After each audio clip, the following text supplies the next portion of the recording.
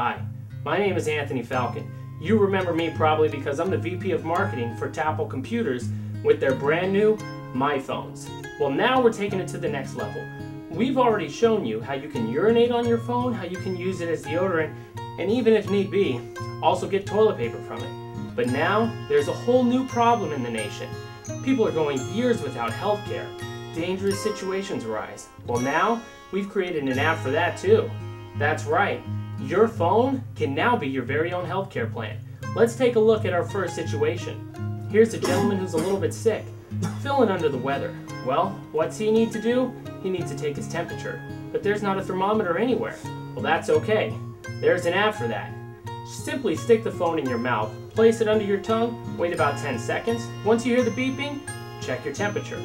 Now I must discourage, although the phone is meant to go underneath the tongue, it can be used as a rectal thermometer. However, these MyPhones are not small devices.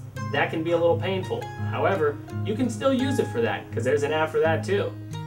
Next, let's say you're coming in from the house. Having a little bit of a difficult time breathing, are we? That's right, you know what that means. Asthma. But you don't have your inhaler on you. Don't worry, we created an app just for that.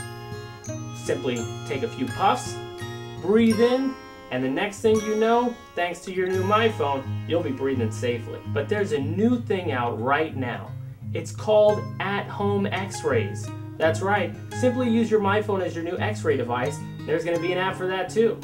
You must purchase the at-home lead vest, which can be a little hefty duty. But once you have that lead vest, simply place it on, slip your MyPhone directly over the vest to wherever the area is that you're not quite sure about. Click it, it will snap an x-ray picture for you.